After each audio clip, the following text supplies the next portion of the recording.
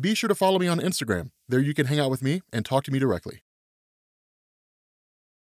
Okay, so it's like 1:15 in the morning right now, and I am totally wired. And I guess it's just because I've been working out all the time, so I have like energy all the time, like I can't sleep. I feel like I'm gonna go upstairs and lay down after I record this and just crash out for like 10 hours, which kind of sucks. Anyway, I wanna be a little bit interesting here. I want to try my hand at recording, or at least covering, the beginning of J. Michael Straczynski's run on Thor. We're gonna cover this first issue as a separate video because there's a lot to explain, and also kind of a test thing, right? If you guys dig it, we'll probably just go ahead and cover each individual issue over the course of the week, or over the course of however long it takes us to get through all 12, so 12 days. But for those of you guys who got into like Jason Aaron's Thor, which is to say like Thor God of Thunder with like Gore the God Butcher and all that kind of stuff. Those of you guys who are reading Thor right now, and the idea that like you had the events of Siege on Asgard and so on and so forth, all that starts here, right? Like this all starts with J. Michael Straczynski's run. And this all comes off the tails of Ragnarok, right? We talked about that story before, and in fact, we covered it. You'll find the whole Thor playlist down in the description. But the idea behind Ragnarok was to basically remove Thor from the landscape. And one of the things a lot of people don't know, if you go back and you read the old interviews from Quesada and all them, the idea was to actually kill off Thor and to remove him from the landscape for a while. Ultimately, they didn't. J. Michael Straczynski brought him back a few years later with this story. But the idea here was to basically bring Thor back in a way that would kind of return his character back to his roots, right? That fell in line with what it is that editor-in-chief Joe Quesada wanted to do, right? Like take all the characters and put them back to the way they used to be. Spider-Man goes back to being single. The Avengers go back to being the kind of classic mainstays of Marvel, sort of coming together on a single team. Hence the reason why we got the New Avengers by Brian Michael Bendis. The X-Men, their entire population was reduced down to 198. So it was a wholesale reshuffling of Marvel across the board, and Thor was no exception. And so what this does is it initially sort of picks up seemingly with Thor kind of recounting his life, right? The things that he's known, the successes he's had, fighting alongside the Warriors 3, ultimately becoming Donald Blake, falling in love with Sif, and then going on and eventually falling in love with Jane Foster, only to lose Jane Foster, different things along those lines. But it's basically kind of, going over his life and the struggles he's dealt with, the fact that he basically faced off against these various forces during Ragnarok, died. It's just kind of a solid run over, right? It's a way for J. Michael Straczynski to say, hey guys, here's what's going on with Thor. And so the big question that people probably have is, what has Thor been doing this entire time? Well, I can tell you exactly what Thor's been doing this entire time. Thor has been using Skillshare.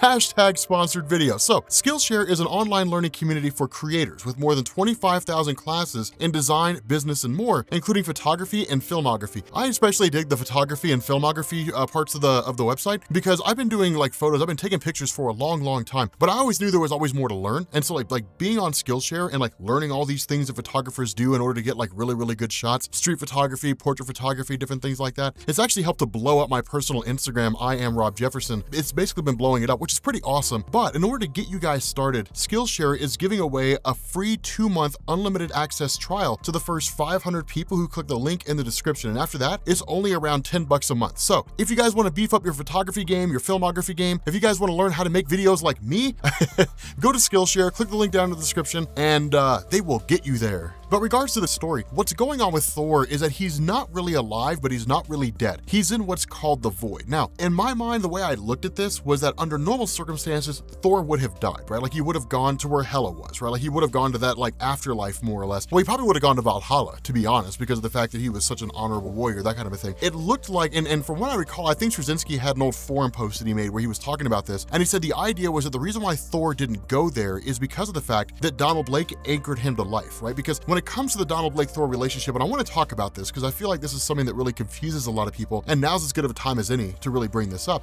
This whole idea here with Donald Blake basically having this conversation with Thor as Donald Blake's literally going about and just kind of talking about things, heading towards his destination, grabbing Thor's hammer, different things like that. What he does is he basically says, we're the same person. And the reason why you see Thor saying things like, well, there was an Odin spell that split us apart and like that it doesn't work like that anymore, is because when you go back and you read the old Thor stories when he first appeared back in 1962, right? So the old Journey into Mystery stories. What you got was essentially a byproduct of the time, right? Which is to say, ever since Action Comics issue number 1 in 1938 and the introduction of Superman as the first superhero, alter egos had been a thing of comic books, right? They were a mainstay, they were a staple. The concept of an alter ego was tried and true, something that you didn't really mess with too much. And so we got that with Thor, right? You go back and you read the old stories, you had this guy named Donald Blake, and Donald Blake was this doctor who had kind of a limp of sorts. He had a handicap, and he was hanging out with Jane Foster, who he was in love with, and she didn't really return his affection. And there was like this weird alien invasion thing kind of going on. So he runs and he hides in a cave, and he ends up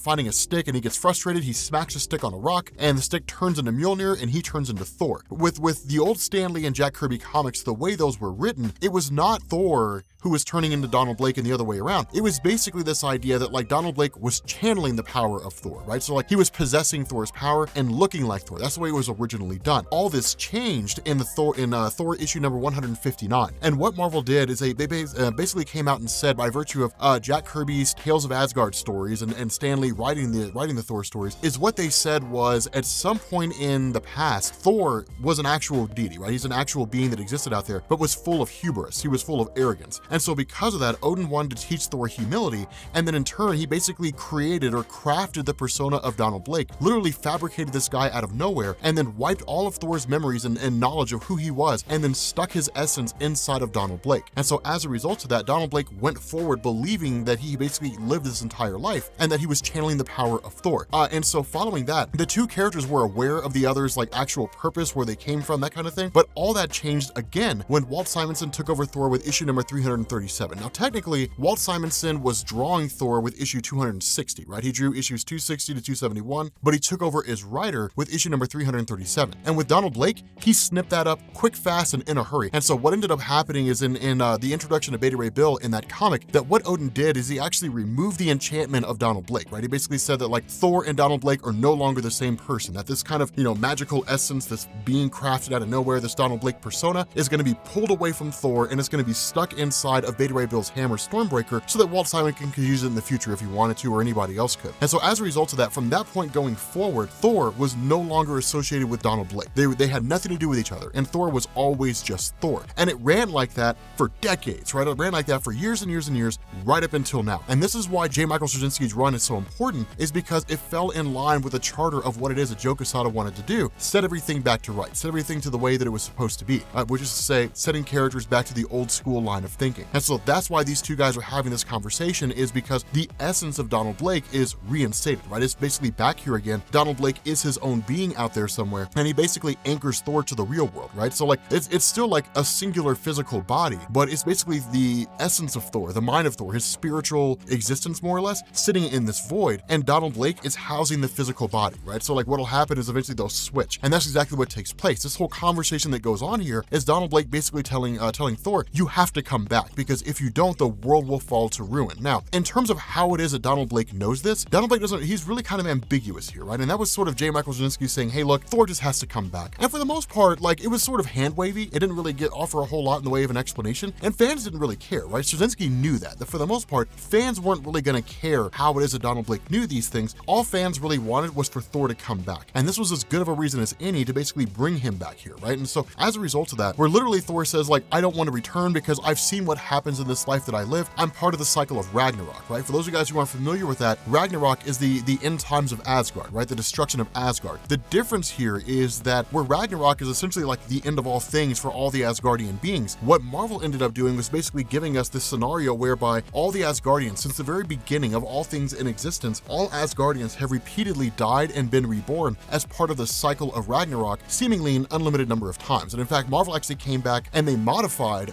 Thor issue number 159, which gave us the reason why it was that Thor was banished to Earth as Donald Blake, and actually tacked onto that and said that Odin did that, one, of course, to teach Thor humility, but two, in order to escape the cycle of Ragnarok. It was the one thing that Odin had never done before. He'd never cast Thor down to Earth. The cycle of Ragnarok had always gone through the process of Thor staying on Asgard, and then everything comes to an end, and then everything's reborn again, and so on and so forth. And so as a result of that, Donald Blake's response is, yeah, man, but like, that's the nature of things, right? It's who you are. Like, you're a hero, you're a savior. Like, yes, you're going to lose people over the course of your life, but it doesn't take away from the achievements that you've made. It doesn't take away from like the great things that you've done. You have to return to Earth, because if you don't, then ultimately the planet is going to fall to ruin. And so as a result of that, where Thor's sort of fighting against these various beings and various demons that try to keep him there, in the end, he ends up summoning his hammer, right? He ends up summoning Mjolnir to himself, being more or less reborn as Thor. And so what this does is it kind of goes forward from here, right? And so essentially what this does is kind of give us the way Thor always was, right? I mean, you never really saw it this way if you looked at the old Stan Lee and Jack Kirby comics, but this is basically how it was. It's almost like a Bruce Banner Incredible Hulk dichotomy, insofar that Donald Blake is currently housing the physical form, the physical body of both Thor and Donald Blake. He's walking around, ground. When the stick gets hit on the ground or whatever it is, and Thor's activated, they switch places, right? Like Thor's physical essence goes into the body, he becomes Donald Blake. Donald Blake actually goes to the void, and they kind of go back and forth as they need to. But of course, this leads to Donald Blake taking up residence in